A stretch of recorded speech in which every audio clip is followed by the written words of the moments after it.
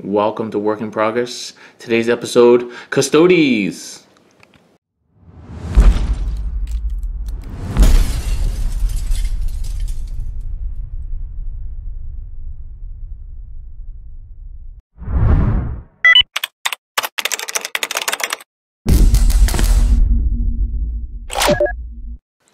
Welcome back to CanHammer, everybody, your source for 40K from the Great White North. And today we have a Work in Progress episode on the Captain General Trajan Valoris of the Adeptus Custodes.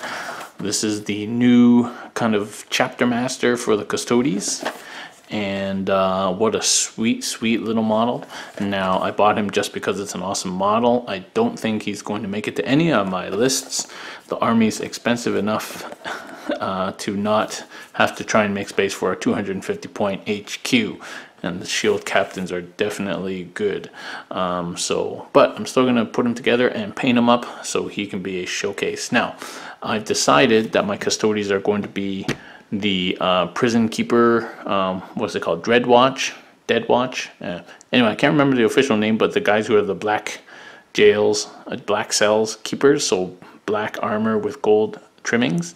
But he is the Captain General of all Custodes, so he's going to be the traditional full gold with the sort of crimson red robes. So that's the plan for this guy. Let's unbox this baby.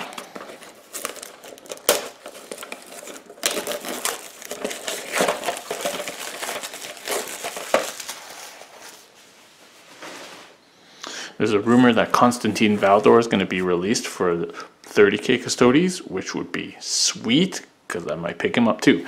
Here we go.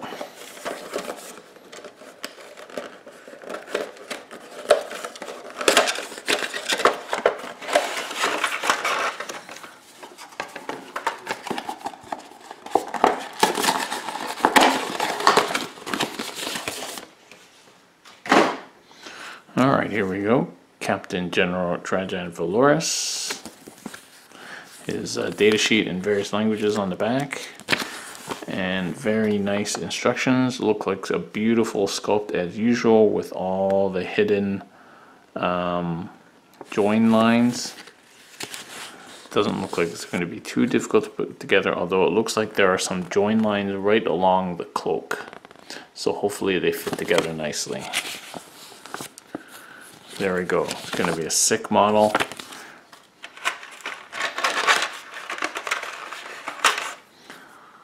So here we are. There's his massive axe.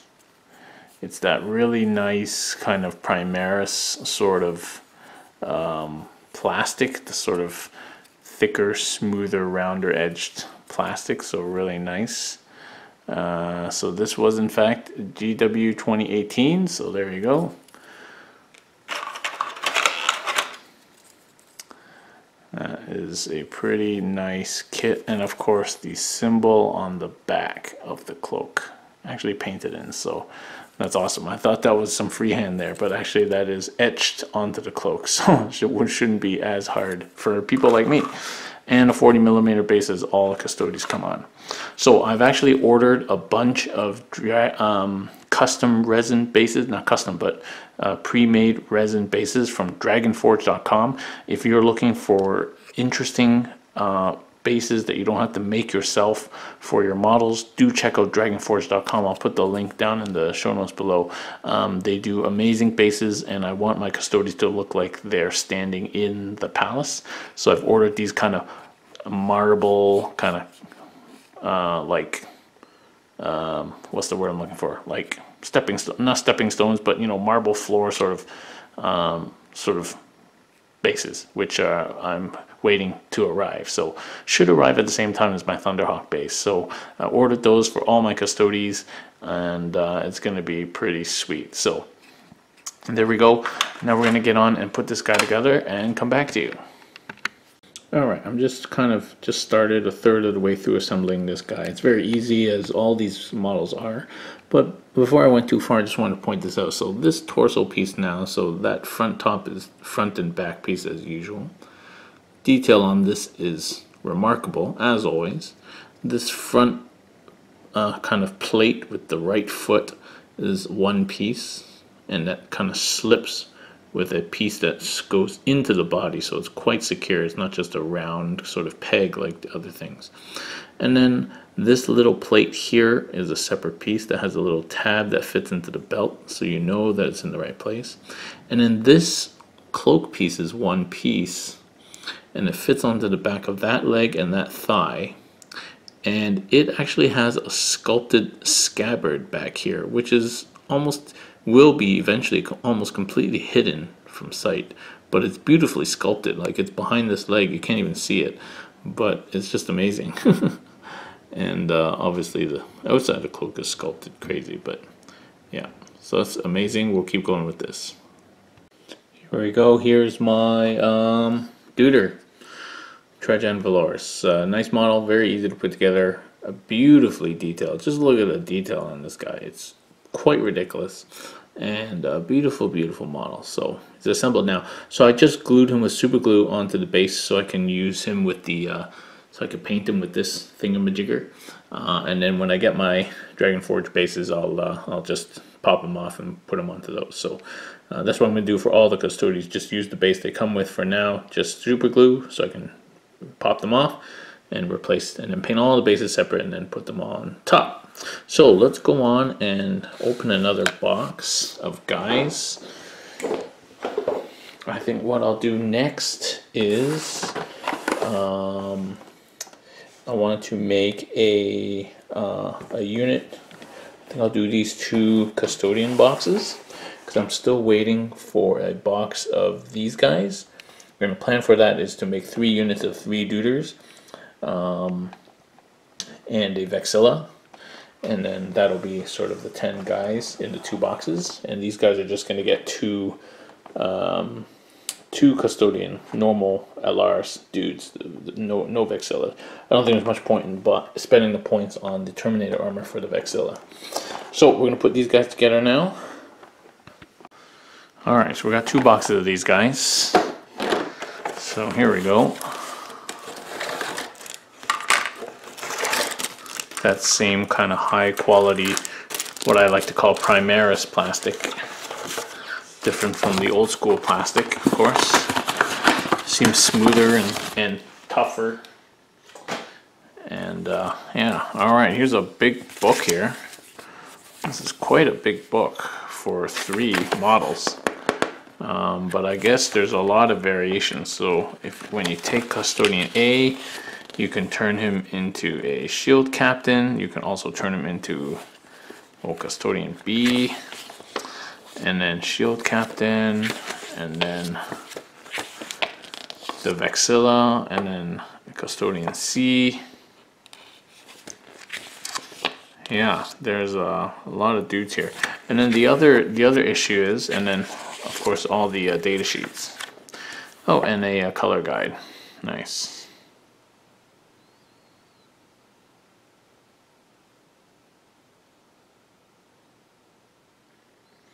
Very cool. Okay, so then the other issue is the Misericordias. These little knives. Now, they get modeled, and I think I'm going to model them on.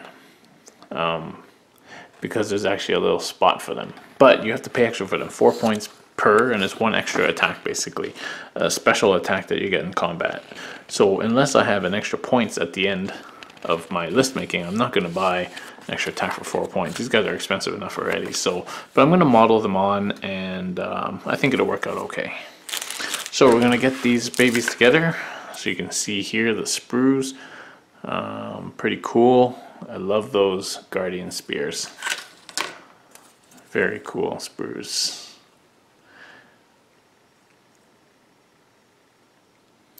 Very nice. Look at these. This cape is crazy detailed there. Pretty nice. There's the big Vexilla, so I'll keep it. So we'll have lots of extra Vexillas. There's basically 1 in every box, so might as well keep it. Look at this front of this armor, it's pretty detailed. I thought it was maybe just Valoris that's so detailed, but everybody's like that. It's pretty cool. Okay, we're going to put these guys together and we'll get back to you. Alright, Alara's Terminator first set of 3 is done. Actually take quite a bit of time to assemble these guys, lots of parts, but as you can see, just amazing models with so much detail. Really quite crazy.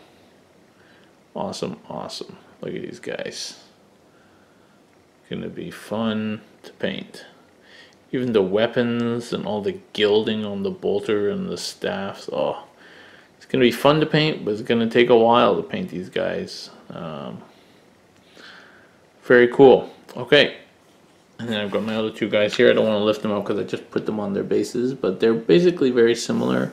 And this third person, you know, this one could be the Vexilla and that one could be the Captain, which is basically just different shoulder pads and the Guardian Spear. And this one had the Vexilla. So I have those bits, so I can always make Vexillas just by swapping out the arms. Very easy, just take the arm off and that's it. So that's 3 Allures done. I'm going to do the next 3 and I'll come back to you.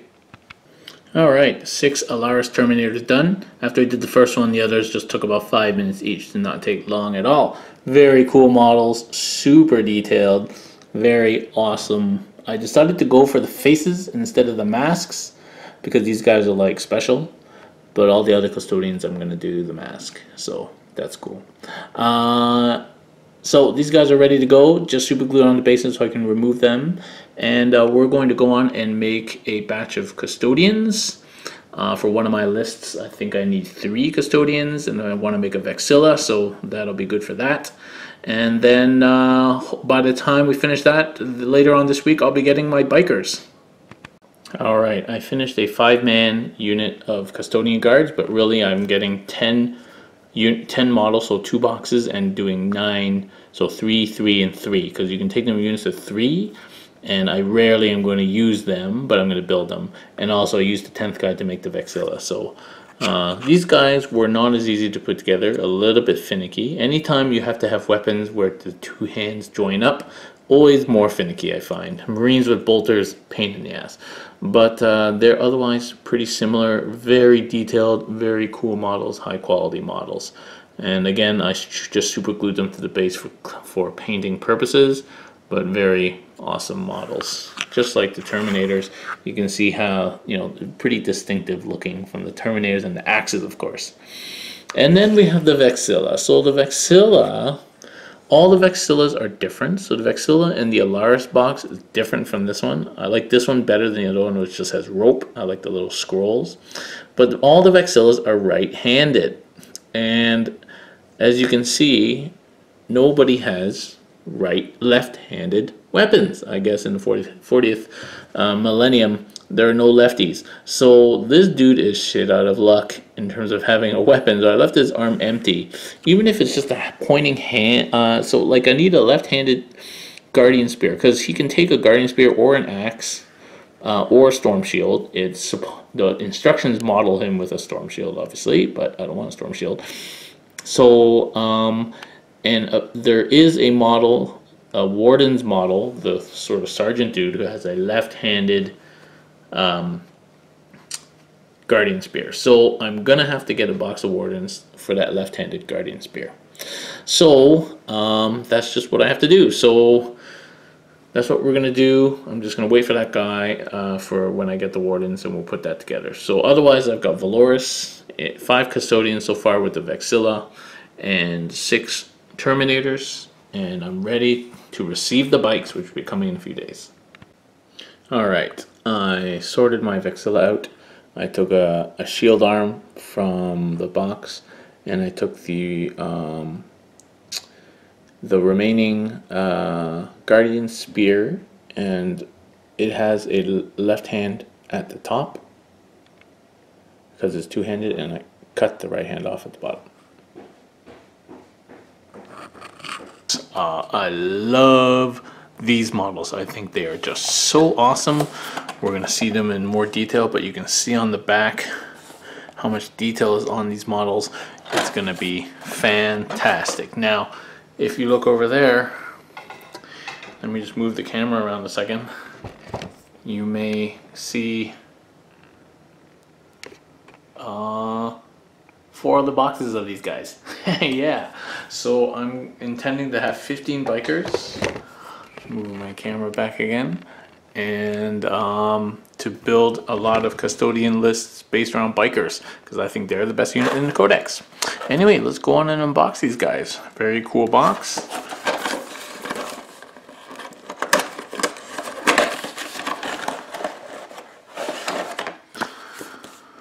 Custodes. Here we go. Full instructions. Now, it looks like the bike goes together first in its entirety, and then the rider goes on top, and then the arms and the handlebars kind of fit together, and the cloak on each side. So it looks like we should be able to do the bike and the guy separate in terms of painting. If you wanted to make these guys a different color, that is. If you just want to put them as standard gold color, then you could just assemble them and spray it all up together, which is probably what I'm going to do, because I'm doing Dread Host color scheme, which is all gold except for black on the shoulders. Now, the one thing we're definitely going to have to do is magnetize the weapon arm, which looks like it's a single piece, which is great. So one piece with the arm and just a shoulder pad, because this sort of thing is going to be crazy for transport. So I think we're going to have to magnetize the weapon arms, which are mostly 1 or 2 pieces, it seems. Just looking at some of the other guys here. Yeah, 1 or 2 pieces. And then these flying stands. Interesting, okay. So it looks like it comes with flying stands like speeders, or it comes with flying stands like that. You have a choice. Interesting. Okay, so I have ordered this shape flying stand from Dragonforge with my Dragonforge order. Same as the stands, the bases that I ordered for the rest of my Custodes, with the sort of palace looking kind of marble blocks, tiles on it. So I'm probably going to use those. But it's interesting to note that they give you the option here. So it might be useful to actually attach this for painting, and then when the bases come, take them off and put them onto that. Anyway, that's useful there. Here are the sprues. So very awesome. So that's a bike chassis there. It's about the same size as a Space Marine bike. Oh, well, that's not even the whole thing. So you still stick the front onto it. So it's pretty big. Awesome. I think each sprue makes one guy basically. And that's the lance. The lance is about 4 inches long. So definitely something to magnetize.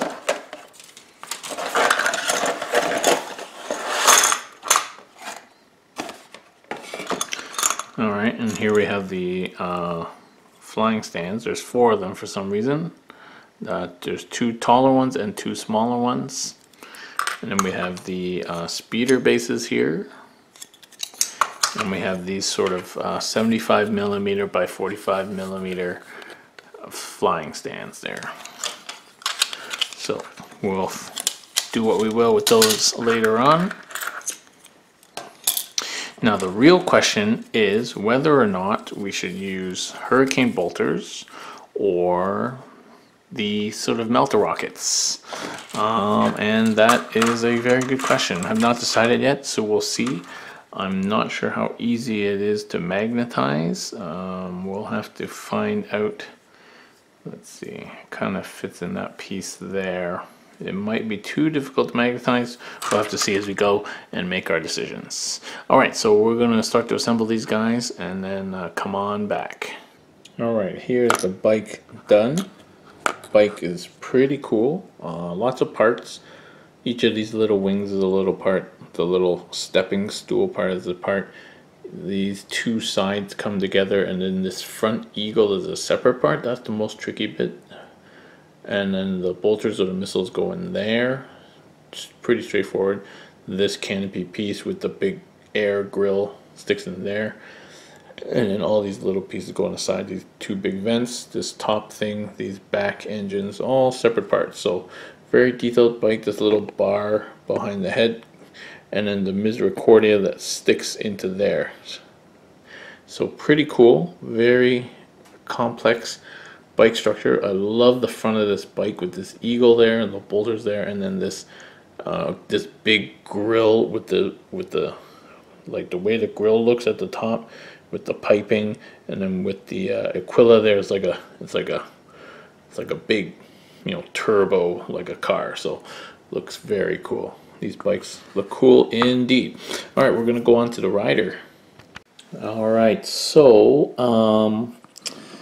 I just put the rider on. So the rider is separate basically. So I put all the bikes together, and then you put the riders together, and then the handlebar goes on the bike, and there's no real variation in how it fits on. So you can put that on, but then this left arm attaches at the wrist to the hand. There's a hand sculpted onto that handlebar. So that has to be pretty precise. It's pretty molded to fit, but it doesn't quite fit perfectly. You have to sort of push it around, and so you can see there's not quite lining up. It was lining up, now it slipped a little bit, so you have to kind of hold it like that till it solidifies. I thought about keeping the rider separate, which certainly is possible. You just have to glue it like this, but then there's these bits here that go on the leg, which need to fit over the exhaust, and that would make it difficult to put on separately, unless you want to keep those separate too, which is too much hassle. So I'm just going to glue it together.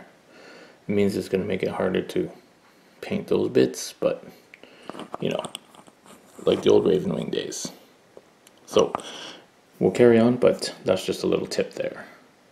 All right, I got 3 bikes finished. It's taken a couple of hours actually, just to be very careful about what I was doing and thinking about whether I wanted to keep them separate or not. I put the bikers together in the end as a whole, just because these cloak bits would have been hard to fit in secondarily, and I don't want to have to separately paint too many things because I need to play with these guys very soon. So so I put most of the bikers together, and I left the arm off with the lance because I'm hoping to magnetize them, because otherwise it's going to be a pain in the butt for transport with these things sticking up like this, and I can just see everything snapping. Although they're flimsy, but they're fairly like thick, like it's like a couple of millimeters thick. It's not super skinny, so it might be okay. We'll see.